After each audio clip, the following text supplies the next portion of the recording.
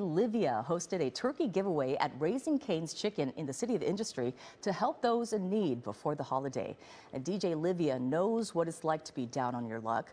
Her family has actually experienced homelessness. People came out not only for their turkeys today, but to meet the spinning star as well. She's so young and so talented, really talented, for a long time, her age. Tell me why you came out here today. To see DJ Livia. To see DJ Livia. And have you been following her? Yes. Well, DJ Livia, there she is.